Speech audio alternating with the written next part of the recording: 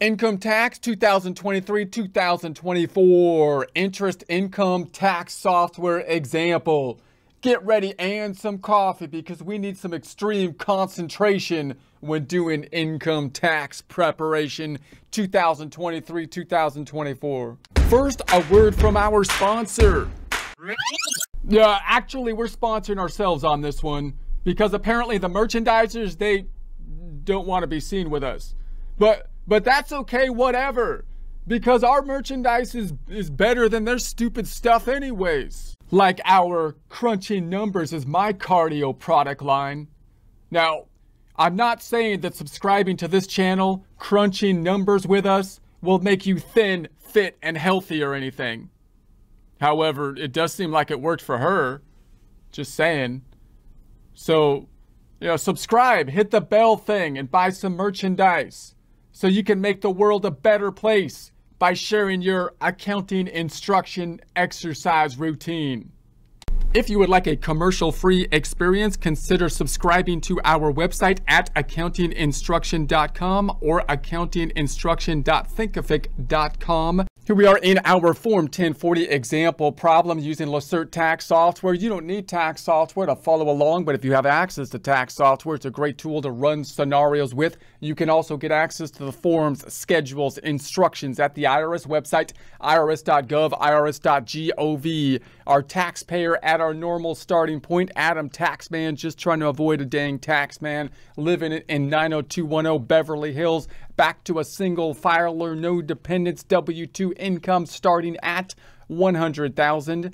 Standard deduction $13,850, taxable income $86,150. Mirroring that on our Excel worksheet formula format, we have the $100,000 income, $13,850, taxable income now at the $86,150, tax being calculated by the Lacerte software, page 2 at the $14,266.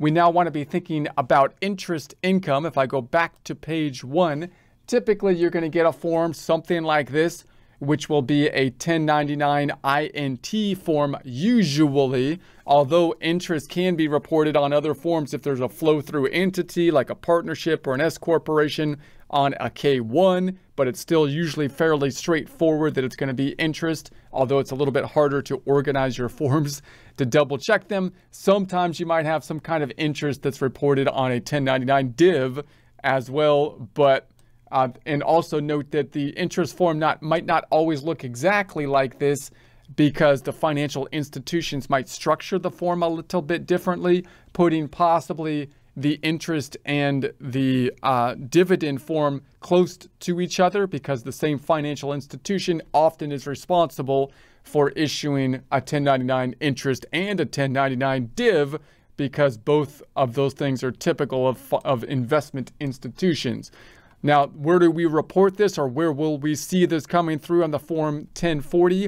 We have line 2A, which has the tax-exempt interest, 2B, the taxable interest. So both exempt and taxable interest being shown on the schedule. So even if we're not being taxed on it, we need to basically show it, and we'll still see the evidence of it there in part because you would think the government wants to see if we get a large amount of interest income, whether it be taxable or not, they can tell that we must have a decent amount of money put away somewhere that's generating interest.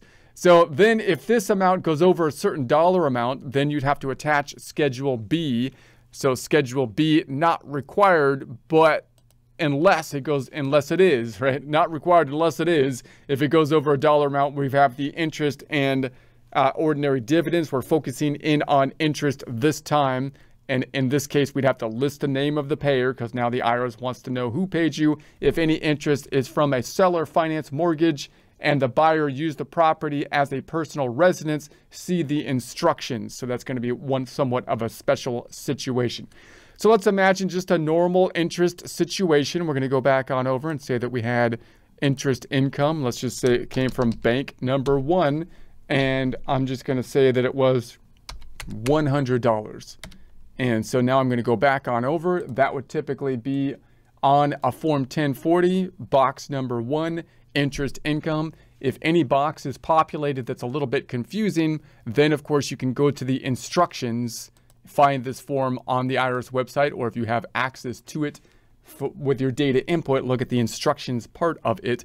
If I go back to the Form 1040, you'll note that the Schedule B is not highlighted because it's not over the dollar amount to have to add the second schedule. So just to realize, with these other schedules, normally if you were going to make this from scratch and make up the forms, you would probably, like we did here, say I'm going to have all the income pull into one line item on the first page and everything else be on a separate form like the Schedule B. In our case, I put it over here. So let's add another income line item. We had W-2 income, and now I'm just going to pull the total down and add interest income here. And this would be pulling in similar to like a Schedule B. We could make a whole nother schedule for interest and dividend income, or we can basically, I'm going to put it on one worksheet this time for now at least. Interest income. So I'm going to highlight this, home tab, font group. Let's make it black and white. And then I'll leave some space for multiple institutions. Let's go down to like, well, let's do it down to here. Make that, I'm going to make it blue and bordered. I'm going to move this down a bit further. And then I'll just mirror this. So this is going to be total interest income. And we'll say this came from bank one, was $100. The total, I'll just sum it up, equals the sum of that. Boom, $100. Now I need to include that in the total down below, which is the W-2 income plus the interest income is now at the $100,100, which is pulling in our formula to page one. So again, logistically, you would think that the tax return would use the sub-schedules in order to feed into like the main sheet as we are doing here, and that would be the use of the Schedule B.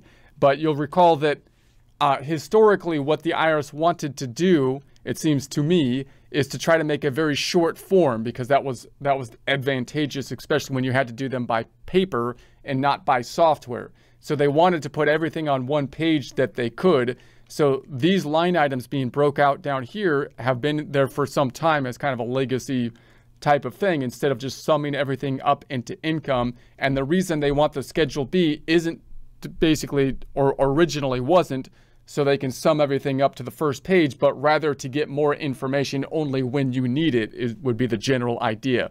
So the Schedule B is listing the institutions, and the IRS is going to want that added information breaking out the individual interest incomes. If your income is over a certain threshold, that would indicate that you're fairly well off, because interest is usually fairly low in terms of a rate of interest. So if you're getting over $1,500 of interest, you must have a fairly substantial amount of money in the bank, would be the idea. And the IRS might want to, it kind of gives an idea of the IRS to keep an eye on someone who might, if they die or something, they want to make sure that they come pick your pockets with the death tax or something like that. Might give them a heads up on it. I don't know. No, I'm just kidding. I don't really know. But let's go back on over and say we could, of course, have multiple institutions. So we might have like added bank. We've got bank number 2, and gives us interest, let's say of 170. So we're still well under the limit, and therefore those two are going to be combined and pull into basically page 1 of the Form 1040. Now at 270, we can mirror that on our Excel worksheet by going to our income and say now we have bank 2 at 170, which is pulling into 250 on the interest, 100, 270, going back over 100, 270, 13,850 of the standard deduction still gives us taxable income 86,420. So 86,420, and then the tax, I won't adjust the tax, but the tax would be calculated based on that. The interest is not a separate rate thus far, because this has been taxable interest, which will be taxed at the normal progressive rates thus far. So then we could say, okay, well, what if we had a large amount of interest because we've been doing really well or something? So we're like, okay, we got we did good last year. But now the IRS wants to know, what did you do in order to make that money?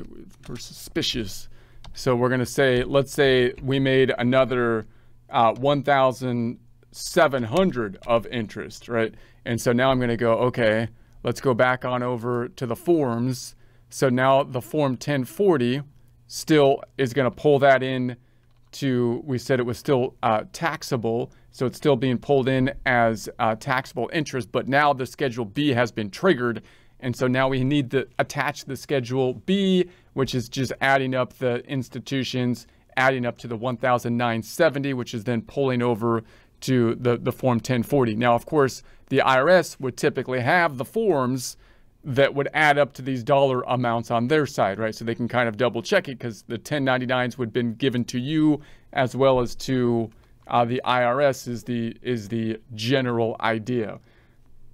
Now then you could imagine that you have tax-exempt interest. So we have interest on U.S. savings bonds here, and then line 8, tax-exempt interest. So let's say we have tax-exempt interest and go back on over and say, okay, this is going to be bank number 4. And we're going to say now it was, let's say, U.S. bonds, T-bills. And we'll say, or I'll say it over here, this is, so now we have total municipal bonds and then in-state municipal bonds. So you have to also kind of be aware of what the state tax rules are going to be with regards to it as well, if you have an income tax for the state and so on. So, but I'm going to go back on over and say, okay, so now I have 300 that is in the tax exempt interest and 1,970 in the taxable interest. If I go to my Schedule B, we can see then we only are listing basically the taxable interest. So I'm still, this is kind of like a reporting requirement here, but not really having an impact on the return. So if I went and mirrored that on my software, I might say like tax exempt. So bank, this was, what was I on here? This was bank 3, which I said was 1,700, we said, or something like that. And then bank 4, I might say this was exempt just for reporting purposes, say 300 on the outside, because it's exempt, so it's not being included in our calculation down below. And then we can say, okay, 1,970 is pulling over to page 1, 102,270. So now we're at 1,970. Oh, hold on, I can't put it there because now it's summing up in this total. So I'm going to put it on the outside. I'll put it out over here, so it's not included. So this is my exempt interest area just for reporting purposes on my worksheet. So now I'm at 101,970, 101,970, 101,970. Okay, and then 88,120, 88,120. Okay. Now we mentioned before that sometimes it's possible you might get like a 1099 div that has an interest component in it. So in other words, if I go back on over here and I go to my, if I got a 1099 and I say, okay, I'm going down to my, now I've got my 1099 for dividends. So I'm going to look for the 1099 div income. And then I'm going to say this was investment 1 or something. But they put over here a tax exempt interest line on the 1099 dividend, which is kind of unusual because you would think that that would be on a 1099 INT. But again, because you have some situations where the same institution possibly is dealing with the dividends, which are related to investing in stocks, and bonds, which are interest, which is related to investing in bonds, then sometimes you might have an interest component on the 1099 div, which should be fairly well shown on the form. And then the data input form for most software is pretty easy to find. So if it was another, let's say $500 there, the data input is easy generally then, because your software will kind of match it up. And then when you pull on over, it still shows up over here, right? So now I've got the 800, and if I mirror that in my software, I had the 300 plus the 500 is the total 800 of the exempt amount. I could sum these up. Right. And so the only thing that's a little tricky about that is that then when you're trying to double check your numbers and like, where did that 800 come from? You're probably lining up all of your 1099 interest forms. And then sometimes you're going to have this 1099 that was a dividend, and that sometimes the dividend forms and the interest forms were kind of clumped together because they come from the same institution, or you have a dividend form that has this interest component on it, which makes it a little bit harder to kind of organize your documents sometimes when you're doing the data input or checking your numbers. Now note, you could have a similar thing going on with like pass-through entities. So if you get a K1 or something like that, then you could have a similar kind of thing. So like a pass-through entity K1 for like a partnership, for example. And you could say, okay, now note, like if you're doing individual taxes, you might say, hey, look, I'm not going to do the business tax returns, meaning I'm not going to do the partnership tax return.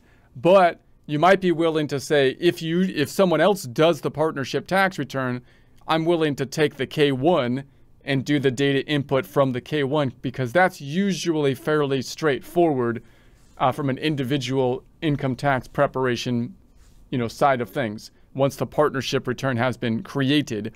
And then again, you could have within your income line items here, interest, but usually again, the line items of the K1 that flows through to the individual tax return is usually pretty lined up in your data input software to the actual K1, so it's fairly easy to do the data input normally. So let's say you had interest income here of $890 that came through, and so then if I go to my Schedule B, or let me go back on over to the 1040, so now that is being included in this 2008-60, and it's flowing through from the K1, and you have a K1 worksheet and whatnot that can kind of show that. The reason I want to point that out here is just because, again, it becomes another one that's a little bit tricky when I'm trying to tie out this number to my forms, because I'm trying to organize my forms, and this all came from the 1099 interest, but now I've got this K1, which usually, would flow into the, like an income line item or something like that, but now it's flowing, now that has an interest component to it, which I have to take into consideration when I'm trying to double check this number. Okay. Now let's think about a situation where you had a 1099. This is an unusual situation. You got a 1099 for interest, so that would mean that you would have to record it in income, but for whatever reason, it's not actually your interest income, it's the income of somebody else. And so the 1099 is coming to you. You might have reporting requirements to report it to someone else, and we saw some examples of these, like nominees, or when we had the mortgage situation in a prior presentation. So the general idea would be, well, now I got a 1099 that's assigned to me, but I don't think it has to be recorded in income for me. It has to be recorded in income for somebody else. But if I don't put the money in to the tax return, especially if I'm over a certain dollar amount, even if I'm not, the IRS will add up the 1099s and see that what I reported is less than what they have. And therefore, I need to show on my return the same amount.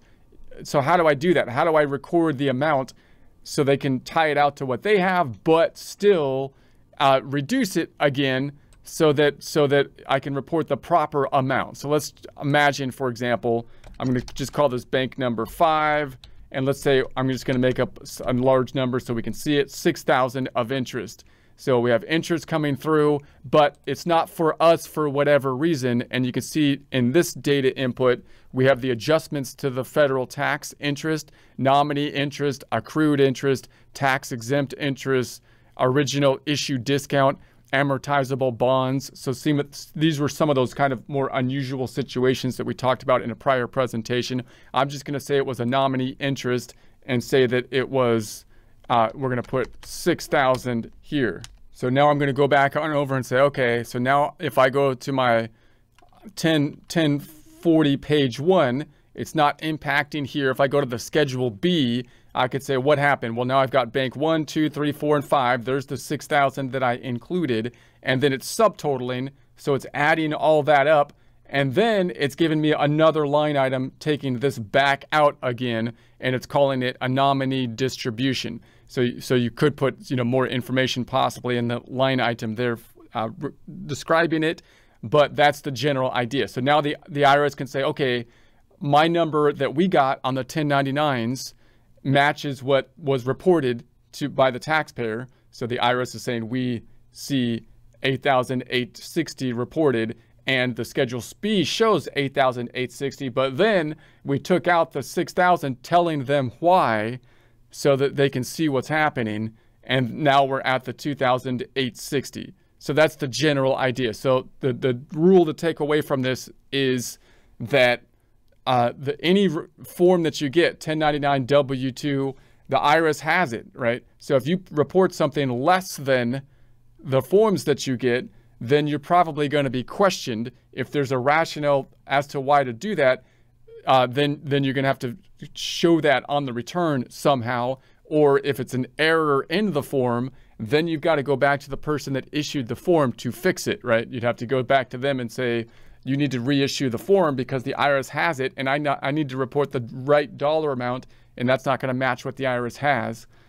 So that's going to be the general idea. So generally, interest usually fairly straightforward for most taxpayers, driven by the 1099 interest forms, although interest can come through in other forms as well, like the pass-through entity forms. And then, of course, we have to determine whether or not the interest is taxable or not, which again is usually fairly well defined on the data input forms, the 1099 interest forms.